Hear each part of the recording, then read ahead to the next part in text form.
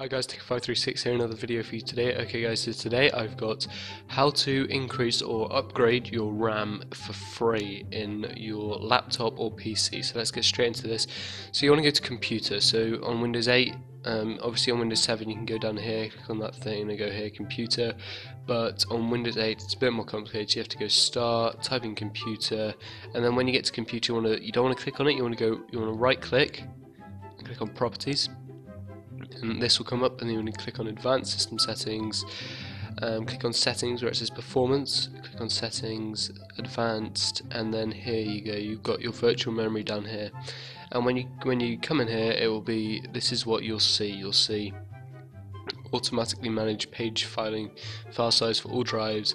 That will be checked, and you want to uncheck that, click on and go to custom size, and you want to set this to, let's say, 1000 megabytes, and then just say 1010, let's say, and then click set.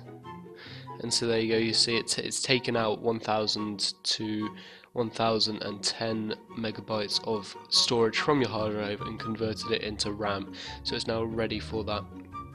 So as you see here, it's recommended 4020. You can set it to whatever you want, so just go ahead and set it for that.